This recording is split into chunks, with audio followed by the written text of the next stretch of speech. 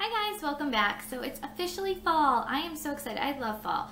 My husband and I got married on October 2nd, so that's been fall's just been kind of a special time for us. Anyways, I just love the weather and the apple picking and the colors and the scents, all of it. So I'm excited to do this today to show you some of my decor and also some of the scents that I'm enjoying right now for fall.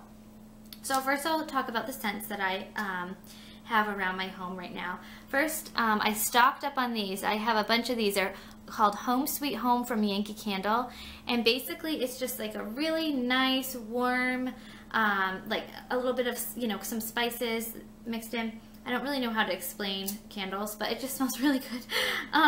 So I actually have the tall, the large jar candle, and then I stocked up on these for my Scentsy.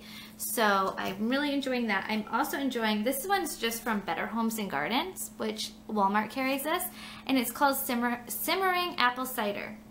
And that's basically what it smells like. It's just really yummy. It smells really good. The apple with the spice, I love it.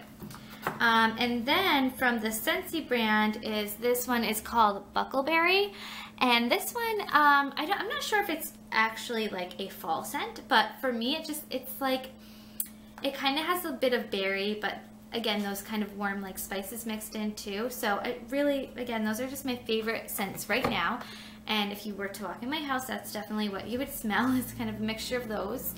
And now I'm just going to kind of show you around my house and how I decorate for fall. I kind of decorate my dining room, living room, and kitchen area mainly.